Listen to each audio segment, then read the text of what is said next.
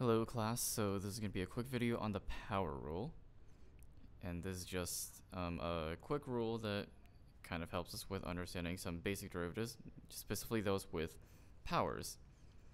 So basically it's just if you take the derivative of x to the power of n, then you have n times x to the power of n minus 1. So let's just look at some quick examples of this. So with this one, you can just do that term by term, and you get this.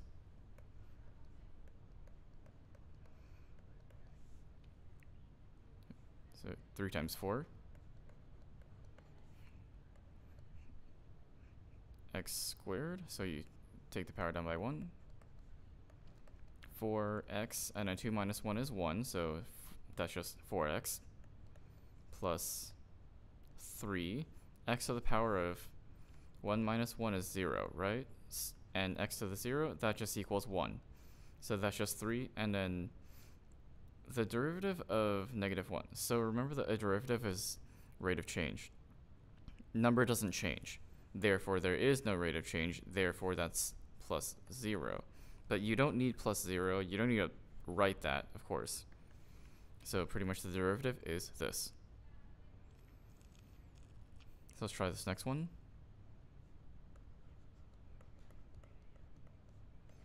The power comes down and multiplies to the thing in front. Pi is just a number, right?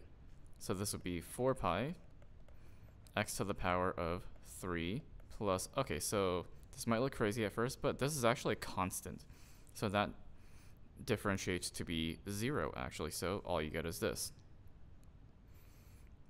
Alright, for this next one, I suggest that you just pause the video, try it, and then, yeah, so pause. Alright, so it's this. Power goes down, so 2 times a half is 1, and then 2 minus 1 is 1. Derivative of 3y is just 3 minus pi, so the derivative of that is 0. And yeah, that's it. So power rule is fairly straightforward, fairly simple. Next video we'll actually see how it works and why it works.